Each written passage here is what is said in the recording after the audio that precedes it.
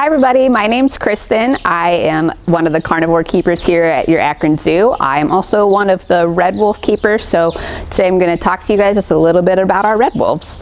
So red wolves actually used to be native to most of the eastern United States. Currently there's only about 20 of them left in the wild. So we have a very strong program with the red wolves here in the zoos. We really want to do our part to preserve their population in hopes that one day we'll be able to put red wolves back out into the wild. So here at the Akron Zoo we have a couple of red wolves. So we have Waya and Juno. Juno actually just came to us about a month ago from the Chehaw Zoo, and we just introduced her to Waya last week, and they're doing exceptionally well. So with all carnivores, we want to make sure that they get along right away. With all animals really, when we do introductions, we want to make sure everything is smooth, especially with our carnivores though. So we had a little bit of a process going through this, but they did great right off the bat, and we were able to speed right through it. So our red wolves, they, as you can imagine, are carnivores. They do get meat every single day, and they also get different kinds of kibble that we will supplement their diet with. This stuff provides a lot of extra fat and protein. That's very similar to what your dog would get at home, but our guys are much more active and they spend a lot more time outside, so they need that extra fat and protein to stay healthy. Our red wolves do have access to their exhibit at all times. At night they also get access inside to their building. That is a heated and cooled area, but actually the red wolves spend all of their time on exhibit, even in inclement weather. So if it's like pouring down rain or snowing, they're still going to be outside sleeping because that's what they would be used to in the wild. So here at the zoo, you've probably heard about a lot of our enrichment and training programs. We do a lot of enrichment with the red wolves.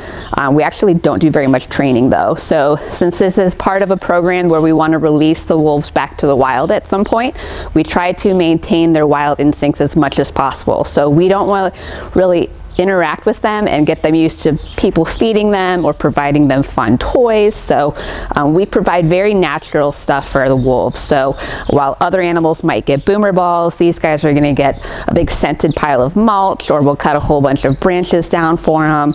So we still want to enrich them, but we want to make sure it's not very human related. So Waya and Juno are getting along really well. They have not always been together. Waya has been here for about a year now. He came in with his brother, and they got along great, and everything was fine when they were here. And then suddenly one day they decided it was not fine. So we had to separate those two wolves. His brother, went to another zoo, and then we had Waya here by himself for a little while. So we really wanted to bring in a companion for Waya. Wolves are very social animals, so we didn't want him to be by himself for very long.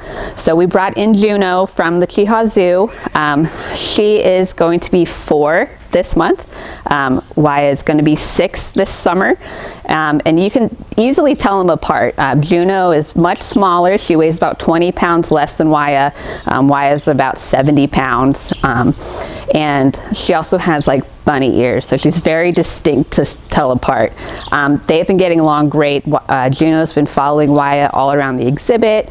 She's kind of been jumping on top of him at some point, so Waya's been very tolerant of her, just telling her when he's had a little bit too much, but otherwise they've been getting along great. Here at the zoo and throughout zoos across the country and even the world, we participate in what's called species survival plans.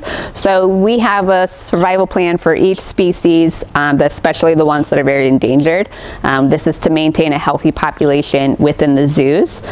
So we have a very special one for the wolves because we do want to restore their wild population at some point. So there is someone who's in charge of each species.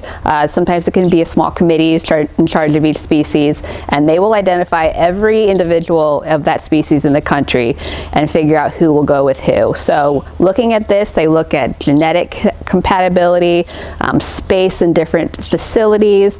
Sometimes they'll even look at personality. So if we have a very dominant animal, we don't want to bring in another very dominant animal. So sometimes even stuff like that can play into it. So as part of the species survival plan for the red wolves, we did bring in Juno as a breeding recommendation. So she is compatible with Waya for genetic purposes. So hopefully one day we'll be able to breed them.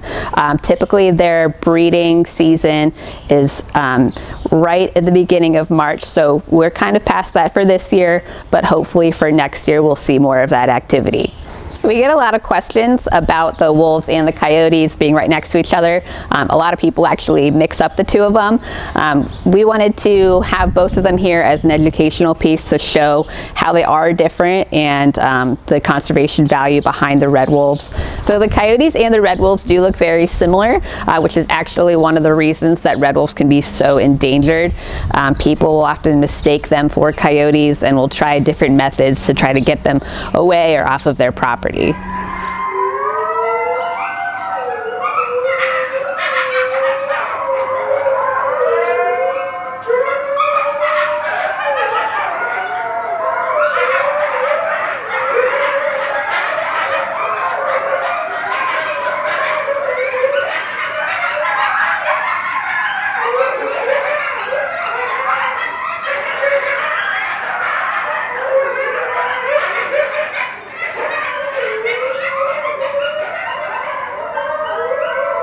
So as most of you know, red wolves do howl. We do have a lot of howling that goes on here at the zoo. They will all howl together. It's a big sign of communication. The coyotes, they'll actually make more of like a yipping noise. So if everybody starts howling, you can really tell apart who's the wolves and who the coyotes. One of the funniest things we have with our wolves is every time any sirens go by, they will all start howling. So they probably think it's another pack of canids, but you hear an ambulance or anything, you're gonna have howling wolves and coyotes up here. Thank you for joining us on the zoo's Lunch and Learn today about red wolves. Hopefully we can get you guys back here soon to meet Juno, and she's excited to see you as well.